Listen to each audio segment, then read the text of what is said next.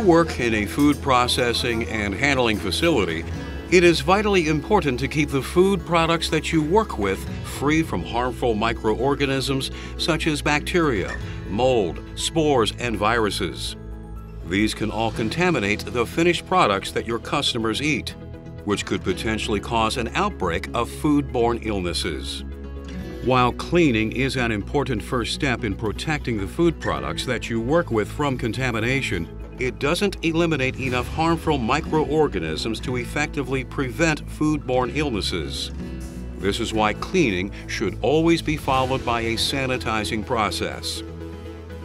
Sanitizing is what really rids the surfaces and equipment that you're working with of harmful microorganisms. And that is what makes the food safe for your customers to eat. This program will discuss how sanitizing works, the different types of sanitizing processes that are used in food processing and handling facilities, and what you need to do to successfully sanitize your work environment.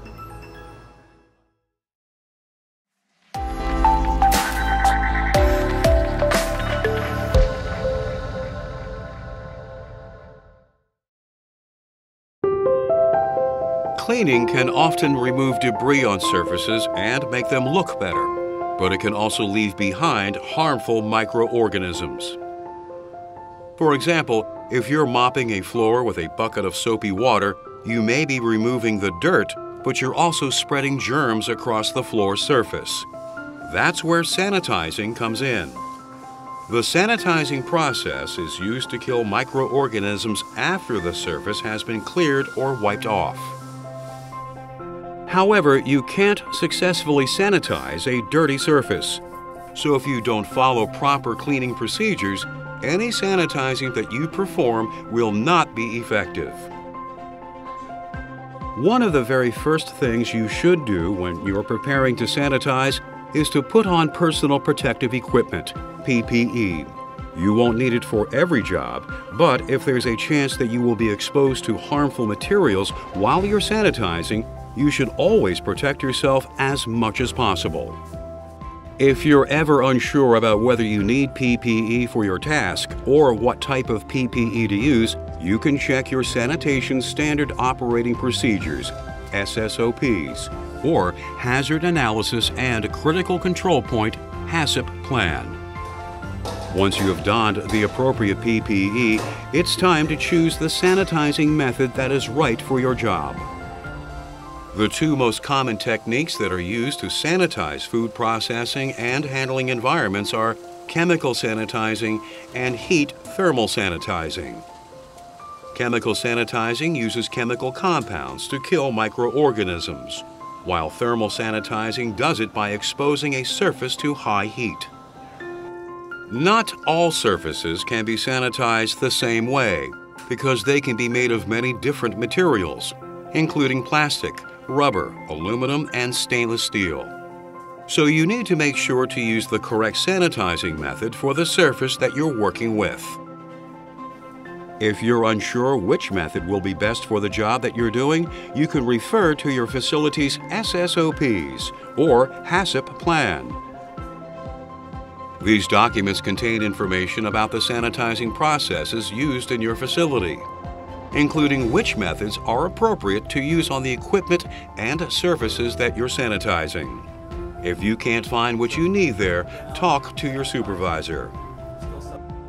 Done correctly, sanitizing should remove almost all harmful material that is on a surface, including bacteria, bacterial spores, viruses, and fungi. In fact, to meet CDC requirements, the sanitizing process must kill 99.999% of existing bacteria in under 30 seconds.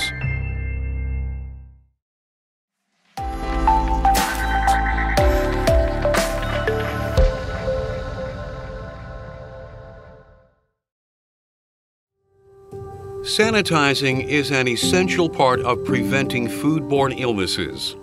But what sanitizing methods can you use to help to ensure that the process is successful? One effective way is to sanitize equipment with heat thermal sanitizing.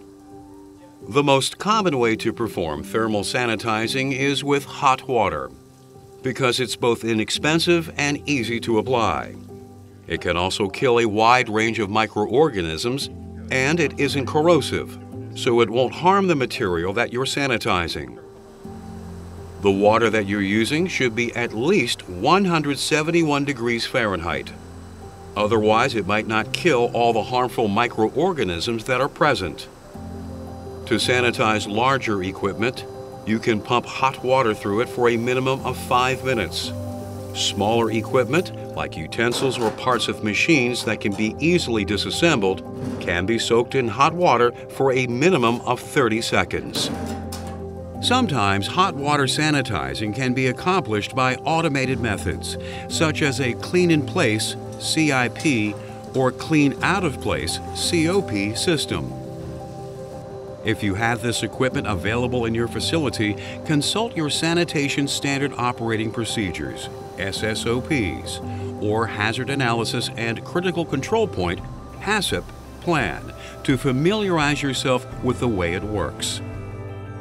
Another thermal sanitizing method that you may need to use is steam sanitizing.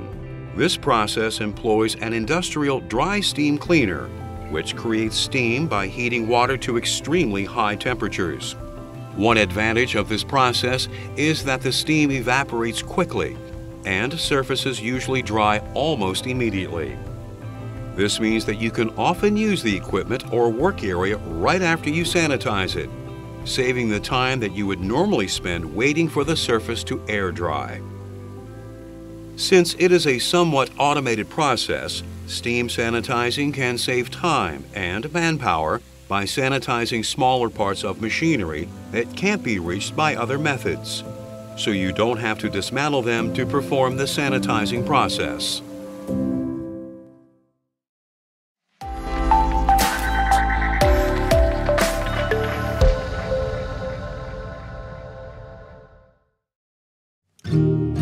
Chemical sanitizing is probably the most frequently used type of sanitizing in the food processing and handling industry. So it's important to understand the role of the sanitizing chemicals in your facility and how and where they should be used. Any chemical sanitizer that you use should be approved for food surfaces, low in toxicity, and stable under all types of conditions. There is no one chemical sanitizer that can be used for all surfaces under all conditions, so you need to know what to consider in order to select the right one for the job you're doing. For instance, each sanitizing chemical has a specific temperature range at which it should be used. So before you choose one, you should check to see at what temperature it is most effective. Another factor that can affect your choice of a sanitizer is its corrosiveness. Some chemical sanitizers can cause certain types of surfaces to corrode quickly, so you should always make sure that you know what surfaces you can use them on. Information on temperature ranges and approved surfaces can be found on the sanitizer's label or on its safety data sheet. If you can't find this information in these places, you can consult your facility's Sanitation Standard Operating Procedures, SSOPs, or Hazard Analysis and Critical Control Point, HACCP, plan, or ask your supervisor. Since many sanitizing chemicals are sold in a form that is highly toxic, you'll often have to add water to dilute them before they can be used. Concentration refers to the amount of chemical that is present in a mixture of chemicals and water, a solution. A sanitizing solution's concentration is measured in parts per million, ppm. 1 ppm is equal to 1 milligram of the chemical per 1 liter of water. As you would guess, changing the concentration of a sanitizing solution will affect the way it works. A larger amount of sanitizer usually makes a solution more effective, but using too much can damage the surface that you're sanitizing and lead to problems cleaning and sanitizing it in the future. Every sanitizing chemical has a specific range of concentration at which it is most effective. For example, chlorine solutions should contain between 50 and 200 ppm of chlorine. Any concentration outside this range could negatively affect the way the sanitizer works. To find information about the recommended concentration of a chemical, you can check the label of the sanitizing products that you're using or look at the Chemical Safety Data Sheet (SDS). Your facility might also have procedures set up to test your solution to see if it is the proper concentration. If you have any questions about the sanitizing process you should be using, you can refer to your facility's SSOPs or the HACCP plan, or ask your supervisor for help.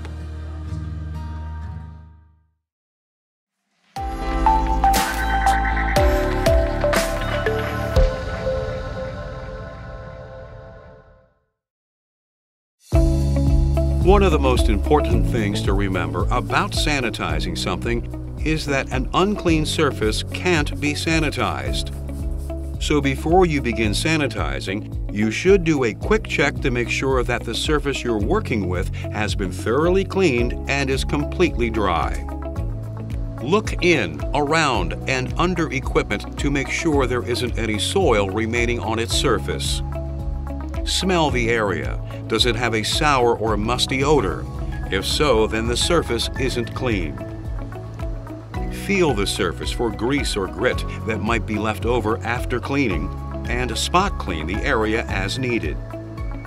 Check for detergent residue. If you find any, rinse the surface with water to remove it before you sanitize. Make sure to wait until the surface is completely dry before you begin the sanitizing process. Any water that is left on a surface can dilute a sanitizing solution even further, which can affect the way it works.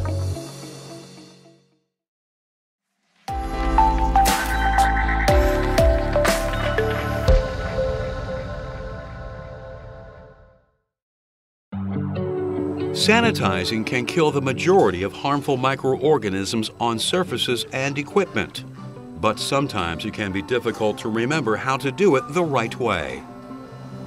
Let's look at some different sanitizing processes that you might use on the job and what you need to do to perform them correctly.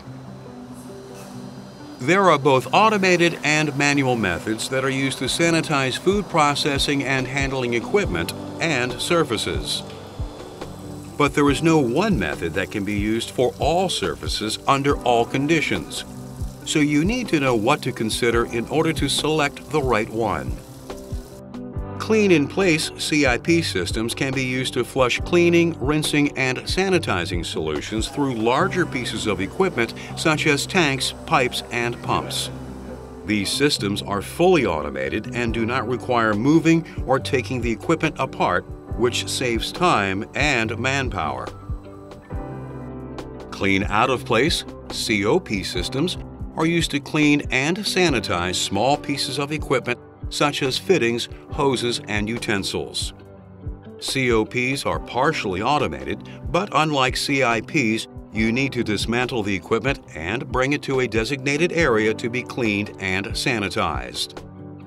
COPs can also sanitize equipment by filling up the tanks with hot water, but usually a chemical compound is used. Much like your dishwasher at home, most COPs use detergent and agitation to perform the cleaning process in specially designed tanks. To sanitize, the tanks are filled with a chemical sanitizing solution. While these are the most common types of automated systems that are used, your facility may use other machines to sanitize equipment as well. So you should become familiar with any machinery that is used for sanitizing. If you have any questions, consult your Sanitation Standard Operating Procedures, SSOPs, or Hazard Analysis and Critical Control Point, HACCP plan, or consult your supervisor. When equipment can't be cleaned and sanitized using automated systems, you'll need to sanitize equipment using manual methods. This means that sanitizing is carried out by employees like you. One way that you can manually sanitize both equipment and surfaces is to apply hot water. In this case, The water should be hot enough that you need to wear gloves, at least 120 degrees Fahrenheit, so that the microorganisms are being exposed to temperatures that are high enough to kill them. Another way to perform the sanitizing process is by using sanitizing chemicals. This method is not only used to sanitize equipment, but also used on general work areas and surfaces, such as floors, counters, and walls. In many cases, a chemical sanitizing spray is the most efficient way to sanitize because the spray can be applied to a large area in a short amount of time. But not all chemicals are approved for all surfaces, so make sure to check your SSOPs or HACCP plan, or check with your manager or supervisor if you have any questions about what you should be using. Remember, sanitizers need time to work. There is no sanitizer that will instantly get rid of microorganisms. Typically, the longer you expose the surface to a sanitizer, the more effective the sanitizing process becomes. At a minimum, a sanitizer should reside on a surface no less than 30 seconds before you wipe it off. But be sure to check the label of the sanitizer you're using to determine its recommended contact time.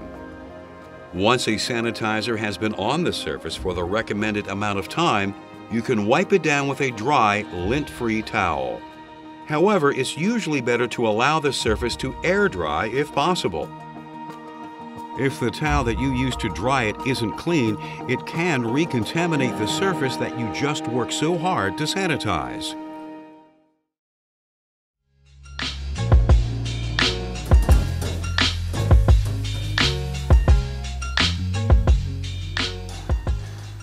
Sanitizing is crucial to eliminating the harmful microorganisms that can contaminate the food products that you're working with.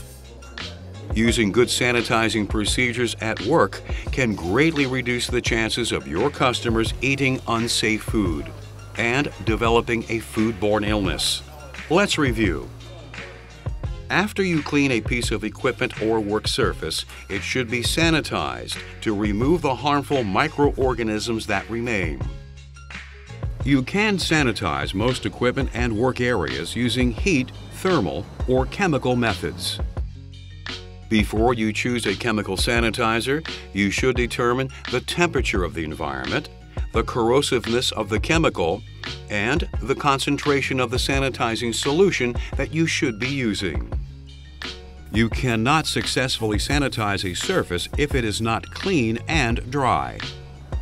If you have any questions about using sanitizing chemicals, your SSOPs or HACCP plan can be a good source of information. By using proper sanitizing procedures with the equipment and surfaces in your work area, you will be doing your part to keep your customers safe from foodborne illnesses every day.